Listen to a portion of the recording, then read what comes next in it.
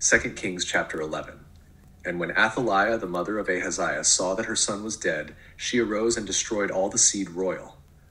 But Jehosheba, the daughter of King Joram, sister of Ahaziah, took Joash the son of Ahaziah, and stole him from among the king's sons which were slain.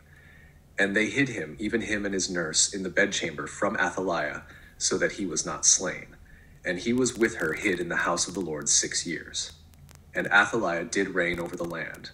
And the 7th year Jehoiada sent and fetched the rulers over hundreds, with the captains and the guard, and brought them to him into the house of the Lord, and made a covenant with them, and took an oath of them in the house of the Lord, and showed them the king's son.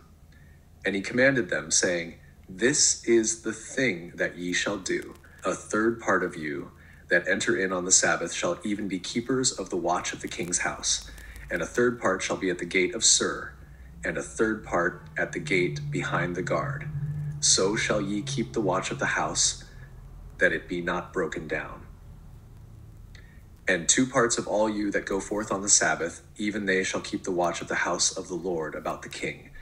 And ye shall compass the king round about, every man with his weapons in his hand, and he that cometh within the ranges, let him be slain. And be ye with the king as he goeth out, and as he cometh in. And the captains over the hundreds did according to all things that Jehoiada the priest commanded. And they took every man his men that were to come in on the Sabbath, with them that should go out on the Sabbath, and came to Jehoiada the priest. And to the captains over hundreds did the priest give King David's spears and shields that were in the temple of the Lord. And the guard stood, every man with his weapons in his hand, round about the king, from the right corner of the temple to the left corner of the temple, along by the altar and the temple.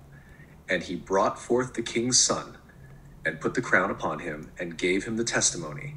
And they made him king, and anointed him. And they clapped their hands, and said, God save the king.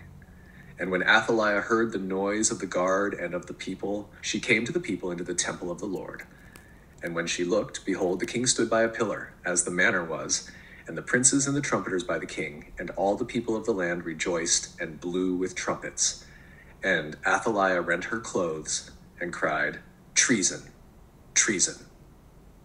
But Jehoiada the priest commanded the captains of the hundreds, the officers of the host, and said unto them, Have her forth without the ranges, and him that followeth her kill with the sword.